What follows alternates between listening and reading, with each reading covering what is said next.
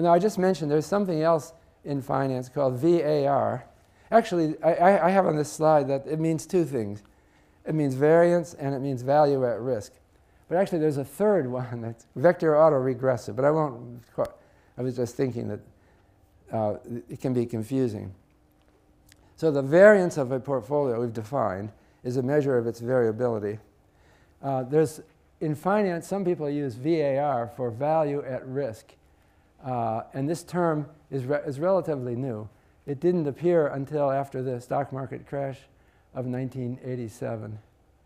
And so it's a measure used by some finance people to quantify risk of an investment or of a portfolio. And it's quoted in units of dollars for a given probability and time horizon. So for example, if it says there's a 1% 1 year value at risk of 10 million, it means that there's a 1% chance that the portfolio will lose 10 million in 1 year. And then there's another measure of risk that's become popular in recent years, especially after the financial crisis of 2007 through 9. And that's called a stress test. Now, the term stress test goes back to the 1960s or so, and it refers to something that your doctor would order if he was worried about your heart. And he would have you get on a treadmill in a medical facility and run, and they have an electrocardiogram hooked up to you, and they check out your heart while you're under stress, the stress of running. But now the term has moved into finance. Office of Federal Housing Enterprise Oversight actually was doing stress tests on Fannie Mae and Freddie Mac before the 2008 crisis. It didn't work. Those two firms both failed, but they were trying anyway. So a stress test reflects the idea, it's not a basic statistical concept, it's a measure, it's a method of assessing risks to firms or portfolios.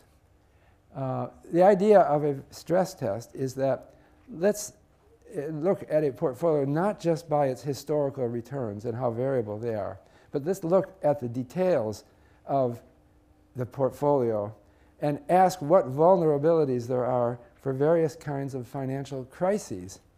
Because what actually stresses firms the most are crises. It's not just normal variation. And this is something I'm going to come back to later in this lecture, that there are extreme events occur. And so the stress test is a test usually ordered by a government to see how some firm will stand up to a financial crisis.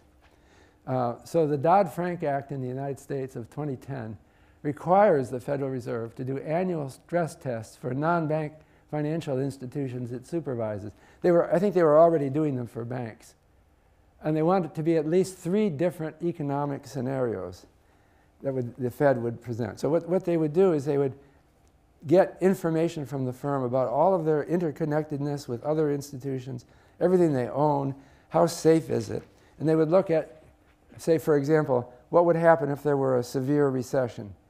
Or what would happen if the dollar depreciated or appreciated? Or what would happen if there's a short-term liquidity crisis where suddenly ability to borrow money at the short term dries up? The Dodd-Frank Wall Street Reform and Consumer Protection Act was passed into federal law on July 21, 2010, as a response to the financial crisis of 2007 to 2008. This act constitutes the most significant changes to U.S. financial regulation since the regulatory reform that followed the Great Depression. So the Dodd-Frank Act didn't specify what the 3 different scenarios were, but they did say that there should be at least 3. So this is a different story. This is scenario analysis. It's not something that we're going to emphasize in this course because it's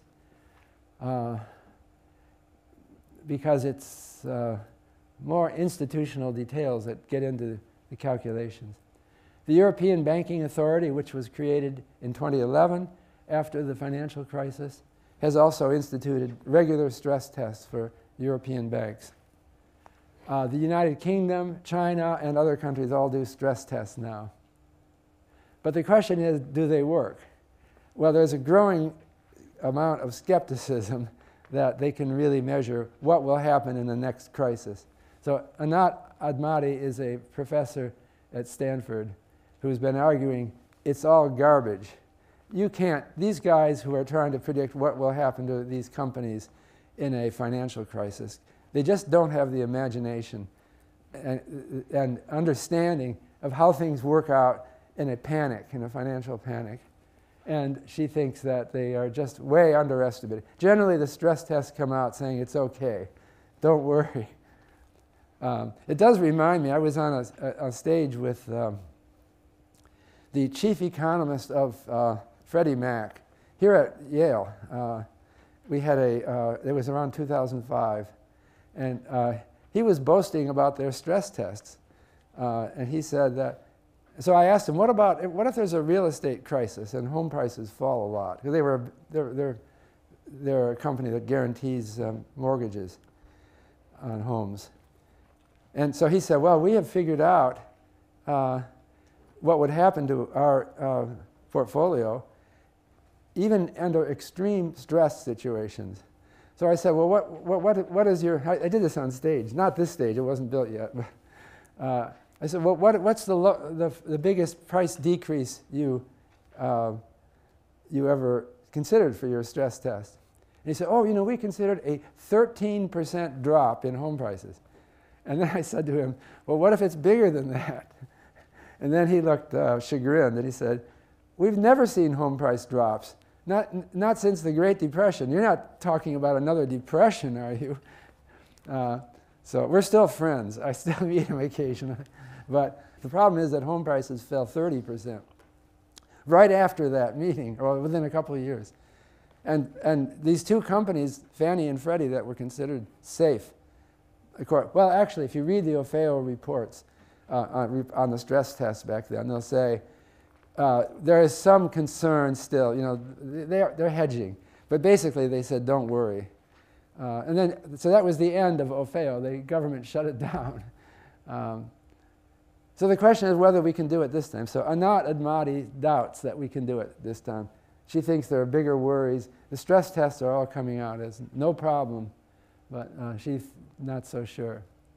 If I were CEO of a firm, I imagine I would ask for stress tests in doing it internally. But you don't want to publish. What if it comes out bad?